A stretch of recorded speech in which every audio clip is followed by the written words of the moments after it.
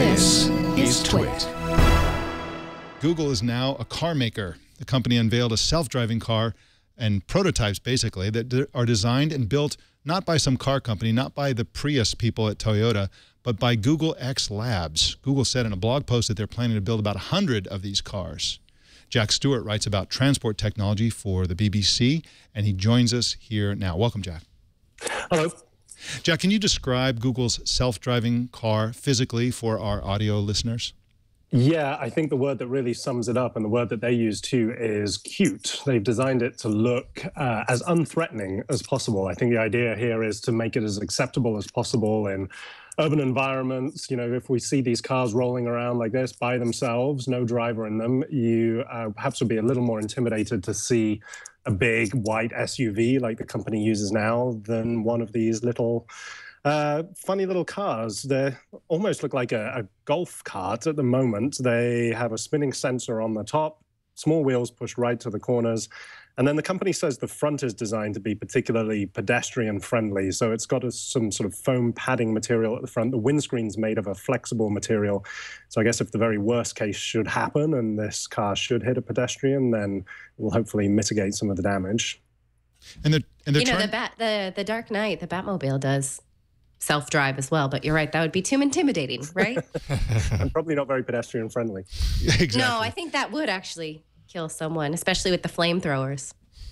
The Batmobile's pedestrian friendly in the sense that it kills you instantly, and so there's no suffering before you die. So, you know, and it's a good idea to keep it pedestrian friendly and also friendly looking, because this is kind of a scary thing. This is a challenging concept for people, I think. Don't you think, Jack? I mean, you can imagine a scenario where Google wants to make these legal, and of course they do, and they're working with governments across the United States and around the world to make these eventually legal. But it would have to be significantly more safe than a car driven by a human being in order to be acceptable by the public, don't you think? Yes, but interestingly, that's not a huge challenge because cars driven by humans are, in fact, hugely unsafe. Human error accounts for 90% of all road traffic accidents. So removing that from the equation would actually make these cars a lot safer straight away. It's interesting, we're seeing a bit of video here of the car in action that Google released. And one of the things that struck us watching it was the type of people they featured in this video. It's a lot of elderly people. There's a couple of blind people, I believe, in here. So they're really stressing how these vehicles could help with mobility for people who just can't drive themselves. People who, for one reason or another, can't get behind the wheel could actually get behind the on-off button, I suppose, you would have in one of these cars and get where they need to go. Now, here in the Bay Area, we see self-driving cars by Google every once in a while going down the freeway. There's a person behind the wheel, and they tend to be regular, you know, sort of right out of the factory kind of cars that have been retrofitted for self-driving. What's the point of building a car from scratch? What was wrong with the retrofitted prototypes? Yeah, so the current vehicles, they started with Toyota Prius vehicles and then moved on to Lexus hybrids. So those are the ones you sometimes see around Silicon Valley now. These new vehicles, the company hopes, will be a technology test bed. So they'll really allow them to sort of rethink this whole idea of what it means to have a car without a human driver. The current vehicles, they're having to modify a car that was built for human input, a car that has a steering wheel, that has pedals, that has all these human-centric controls. In a driverless car, you don't need any of those. In fact, that car won't have any of those. It will have them put back in. It will have them sort of retrofitted with steering wheels and pedals to make them road legal so they can test them in California. But ultimately, driverless cars won't need these. And do cars need to be four-seater, or are most of them actually is two-seater plenty? Cars that drive themselves and don't need parking spaces, for example, because, you know, you summon this car on your smartphone when you want it, it drives you where you want to go, and then it goes off and does the same for somebody else. It doesn't spend most of its time parked like a current car. So do they have to look like current cars? Do they have to have the same luggage capacities as current cars? Do they have to have the same crash protection? If they are inherently safer, can they be built lighter and smaller like Google seems to be going for here, and therefore more fuel efficient?